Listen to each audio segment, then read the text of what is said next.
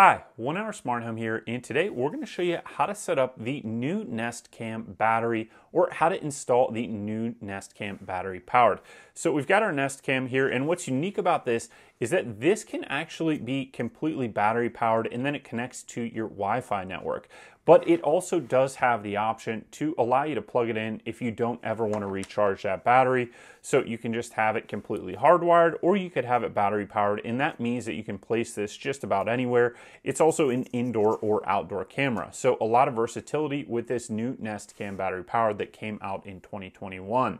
So in order to get this set up, you need to have the Google Home app. If you haven't already done that, go ahead, download the Google Home app, set it up, get it installed on your phone. So we've done that, and we're just in the home screen for the Google Home app.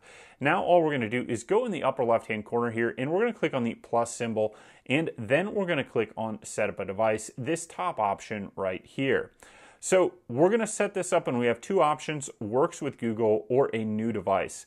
This Nest Cam is a Google device, so we're going to click the top option here, new device, and then we can choose our home. We've only got one here, so we're going to go ahead and click next, and then it's going to start looking for devices. Now, it's not going to find the device unless you have it plugged in. So you want to make sure that you have this plugged in when you're trying to get it set up. So you can see there's a couple little magnetic contacts on there. You go ahead and just slide that into the hole at the bottom of the Nest Cam battery powered, and then we're just going to go ahead and plug this into a power outlet.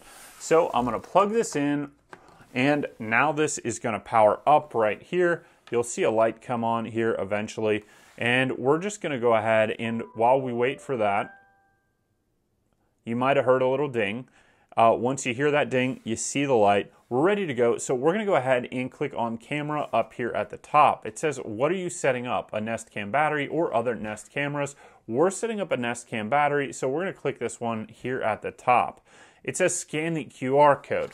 Now on the front of your device, there was probably a little paper insert like this. Well, the QR code's right there in the middle, so you go ahead and take that and you can scan it. Now, for whatever reason, if you don't have that QR code, or you lost it, or maybe you got this second hand, don't worry about that. There's actually a setup code right down here underneath the power cord that you can go ahead and use, and that's going to allow you to set it up. But we do have the QR code, so we're going to go ahead, use our camera on our phone, and we're going to go ahead and scan that QR code. So I'm going to go ahead and do that right now, and we're going to bring that back up here on screen, and now it says new Nest Cam battery. So we're going to go ahead and just start clicking through this and go through the setup process for the new Nest Cam battery. So I'm going to click continue here. It says by tapping I agree, you agree to the Google Device Arbitration Agreement. I'm going to click I agree to that. It says usage guidelines, and there's some safety disclosures here. Go ahead and read that. And we're going to go ahead and just scroll down, and then we're going to click next. Now the privacy guidelines screen pops up. There's some information here that you should go ahead and read. We're going to go ahead and click next on this. It says help improve Google Nest Cam. It says automatically share device to SATs and crash reports with Google to improve everyone's experience. For now, I'm going to go ahead and click no thanks. It says remove the QR code sticker and place it in the quick start guide. We've already done that, so we're going to go ahead and click next here. And then it says plug in your camera indoors. We've plugged it in. It's powered up. We've got the light on right there. So we're going to click next here. And then it says, where are you putting this camera, indoor or outdoors? This doesn't really matter too much, but I'm going to go ahead and say outdoors for now. And I'm going to click next. Now we need to choose the Wi-Fi network we're going to connect to. So I'm going to choose that, and then I click next. Then I'm going to go ahead and enter my Wi-Fi password. And I'm going to go ahead and click next once I have that Wi-Fi password entered. Now it says, where is this device? We get to choose a location. So I'm just going to go ahead and create a new location. We're going to call this one backyard down here, or you could choose any of these other ones: entryway, attic, backdoor, basement. We're just going to leave it as backyard, and then I'm going to click next, and it's going to start getting this device ready. You can see up here, it's still blinking. You got a blinking light. It means it's powered up, and it's also doing some work with the downloading and updating right now. So we'll continue to let it do its update, and then we'll get this connected. All right, the update has finished, and now you can see we've got the live view of our camera right here. You can see my hand right there on the screen. I'm moving it, and we've got the camera right here. So now our Nest Cam battery powered, the newest Nest camera that just came out in 2021 or the fall of 2021, is set up and installed. So it says check your camera's view and Wi-Fi connection. Now what's really cool about this is I'm just going to pull it off here, is that this is a magnetic base that the camera can just go ahead and lock into like so. So you can just pull it off, and all you have to do wherever you want to install this is you just go ahead and you've got this little mounting bracket that's in the back here. You screw this mounting bracket in, and then it's just going to go ahead and just lock right into place, and it just rotates however you want that to get in there. So you go ahead and you rotate this into place, and then that's going to secure this camera. So let's see if we can't rotate it just a little bit here. There you go, you've got it rotated, and you just put 2 screws through there, and now you've got your camera. You just go ahead and that magnet's going to hold it up. Just like you can see here, it can hold it up side to side, up and down, and that's going to hold it in place. So we're going to go ahead and finish this setup here, and just go ahead and click right through here onto the next button. So it says, will you use a mount for your camera? The magnetic mount, Nest Cam stand. We're going to go ahead and use the magnetic mount. That's what came with it, and we're going to click next. But there are a lot of third-party accessories that allow you to attach to this, and there's even a little screw socket down in the bottom of there that you can also use for attaching to that more standard type third-party mounts. It says choose your wall surface. We're just going to call this one wood or drywall. We're going to click next. It's going to go through what you need to secure this, but basically if you can screw a screw into whatever material that you want to put this on, you're going to be able to get this installed outside. So we're going to go ahead and click next here, and we're going to go ahead and click next again.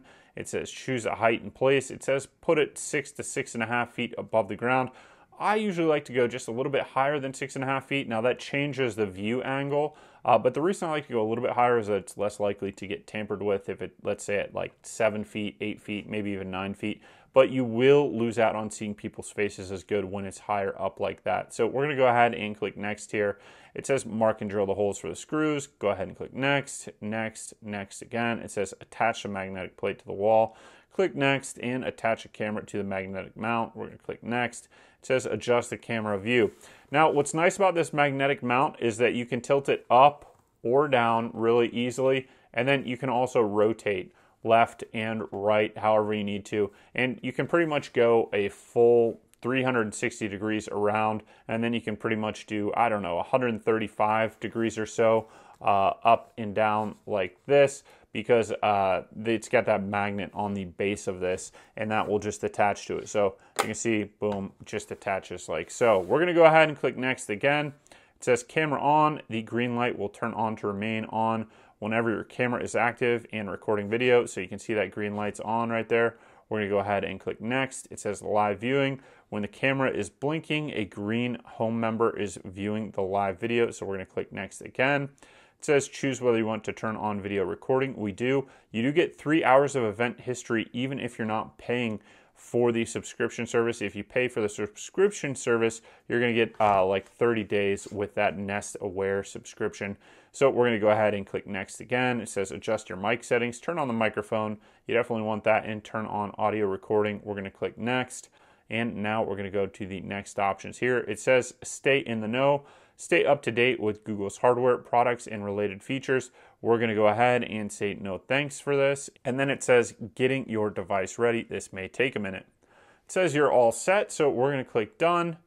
And now let's go ahead and see if we can't see our backyard camera. We're going to click on that in the Google Home app. It's connecting, and there we go. We can see the live view again right here on our phone. And if we want, we can go click through the history, and we'll be eventually able to see the history when more clips are stored and saved. And then you can go up here, you can adjust your settings if you want to click on this. It gives you a variety of different settings to adjust right there. And let's go ahead and see what happens if we click more. Just some more settings here that you can go ahead and turn the camera on or off.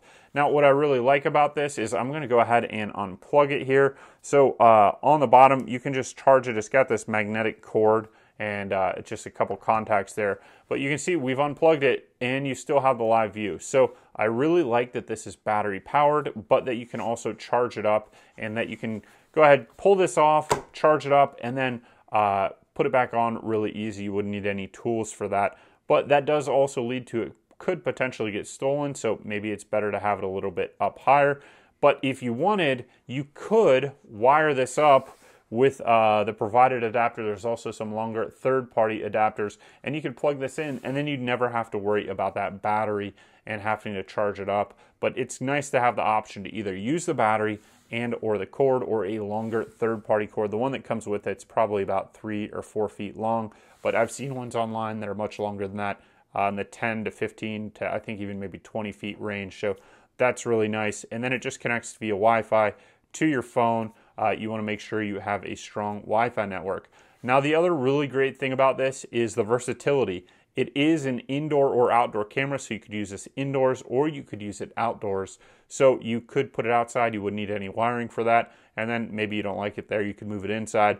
But it will hold up to the elements. And in my testing of other Nest products, that typically has been true. I haven't had any issues with them. And right now, I'm actually also testing out the Nest Video Doorbell battery powered, which also can be hardwired or battery powered.